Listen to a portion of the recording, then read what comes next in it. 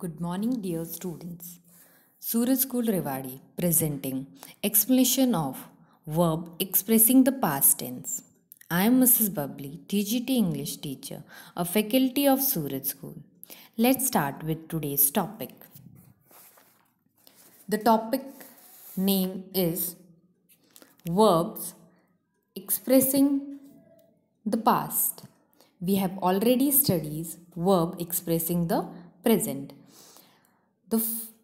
What do you mean by past? First of all, we'll see the meaning of past tense. Past tense express the action or state of being in the past, means the action which is already done in the past. Past में कोई action हो चुका है उसे past बोलते हैं. जैसे present में क्या है कि प्रेजेंट अभी वो एक्शंस हो रहे हैं, पास्ट में जो एक्शन हो चुके हैं. Past tense also have 4 sub division as the present tense. तो सब 4 सब डिविजन क्या है? Simple past tense, past continuous tense, past perfect tense and past perfect continuous tense. Now will study this one by one. Let's move on to the first one. Simple past tense. This is your simple past tense. Where you will use simple past tense. Simple past tense is used to indicate an action complete in the past. जो past में कोई action हो चुका है वहाँ पर आप use करोगे. सेकेंड पॉइंट, अ हैबिट और regular action of the past.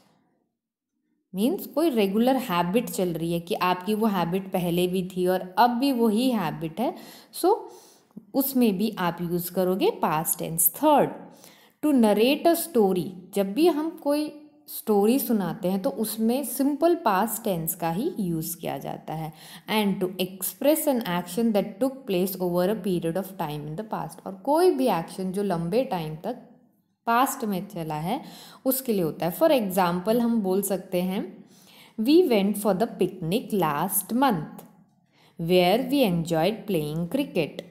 तो लास्ट मंथ की बात कर रखी है, so this is the past. ये पास्ट के लिए है. सो पास्ट टेंस के जो रूल्स हैं, जो स्ट्रक्चर है, वो हम एक्सप्लेन करेंगे. पॉजिटिव और अफर्मेटिव सेंटेंस बोल सकते हैं. उसमें क्या आएगा आपका? Subject plus past form of the verb. Past form of the verb means verb second form. Past form of the verb means verb second form plus object. Example, Aman and Priya went to school every day. Went and it is a past action. Negative sentence.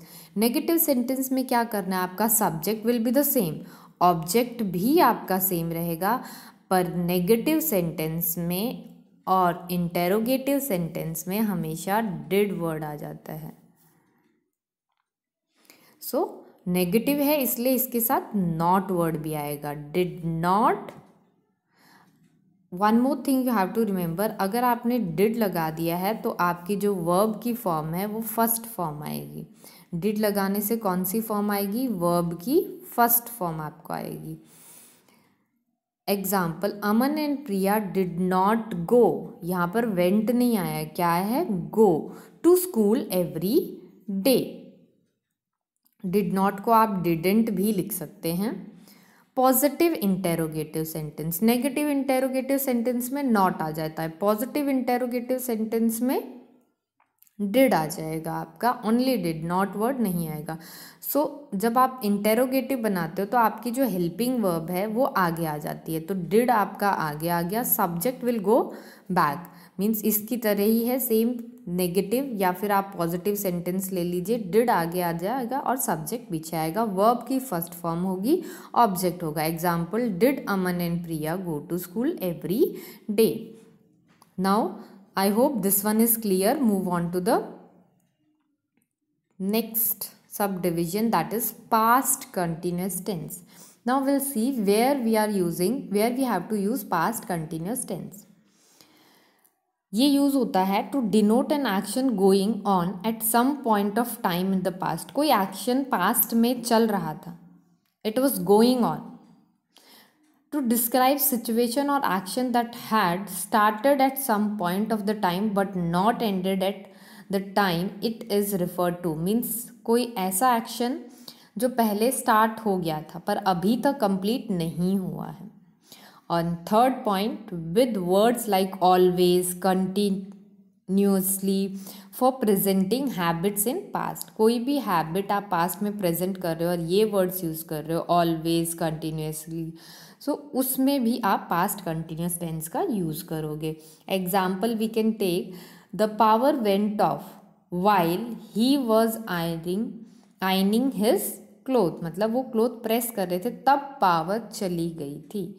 तो past की ही press कर रहे थे means past की ही action है और वो past में ही प्रेजेंट हुआ है, तो उसके लिए आप पास्ट कंटिन्यूस टेंस यूज़ करोगे.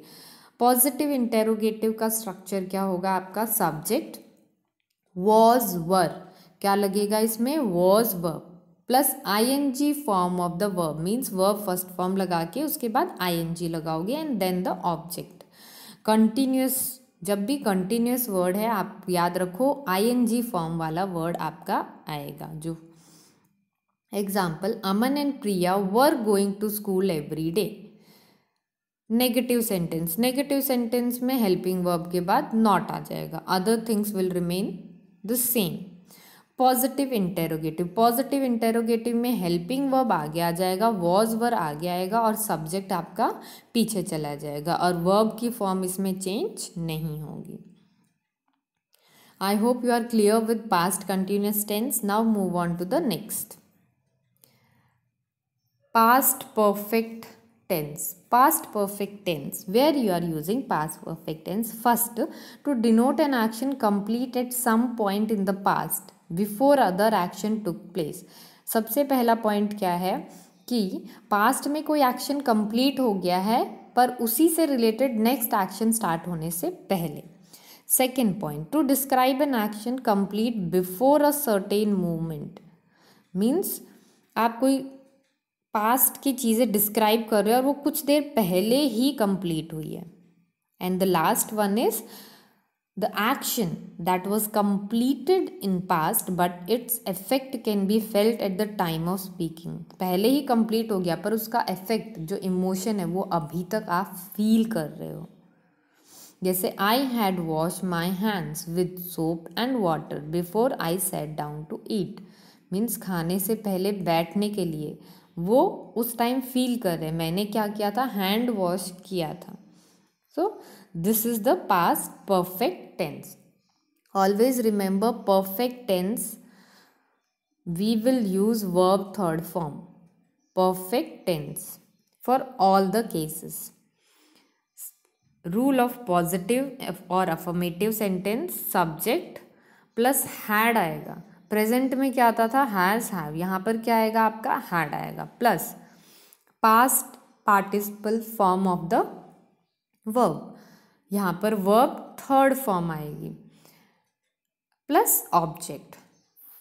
The example is Aman and Priya had gone to school. गो का आपका थर्ड फॉर्म हो जाएगा gone. Negative sentence, negative sentence में हेल्पिंग वर्ब के बाद नॉट आ जाएगा, जैसे subject plus had plus not plus past participle form of the verb. Same यही है पॉजिटिव वाला, बस नेगेटिव आ गया तो उसमें हेल्पिंग वर्ब के बाद नॉट आ जाएगा. अमन and Priya had not gone to school. Positive interrogative, interrogative sentence के लिए हेल्पिंग वर्ब आगे आ जाता है, सब्जेक्ट पीछे चला जाएगा. पॉजिटिव है इसलिए यहाँ पर नॉट नहीं आया, अगर ये नेगेटिव होता तो आपका नॉट भी आ जाता. Past participle form of the verb means verb third form plus object. Example had Aman and Priya gone to school. Now move on to the next one. Past perfect continuous tense means it is perfect also and continuous, but if continuous word is given always remember we will use verb first form plus ing. Now move on to the usage where we are using past perfect continuous. We use to indicate an action which started in the past, means past में कोई action start हुआ है but still in progress, पर अभी तक वो progress में हैं, और या फिर रिसेंटली फिनिश, बस अभी ख़त्म ही हुआ है, तो उसके लिए आप करोगे। एग्जाम्पल आप ले सकते हो, doctor Naidu had been doing a valuable research in field of medical since 2011। कब से कर रहा है? 2011 से कर रहा है। Positive sentence, subject plus had been, you are using the word been in perfect continuous, plus ing form of the verb means verb first form plus ing. Object, Aman and Priya had been going to school for 4 years. 4 years से जा रहे हैं, आपको 4 starting point given है तो आप since लिखोगे, और ड्यूरेशन टाइम गिवन है तो आप 4 का यूज़ करोगे। Negative sentence. Negative sentence, you will add not after the helping verb. Aman and Priya had not been going to school for 4 years. Positive interrogative, आपका helping verb आगे आ जाएगा, that is had. Had plus subject plus been plus ing form of the verb plus object. Had Aman and Priya been going to school for last 4 years? I hope this is clear to you. Thank you, student. For the next video, I will be explaining you the difference of for and since, means where you will use for and where you will be using the word since. Thank you. Have a nice day.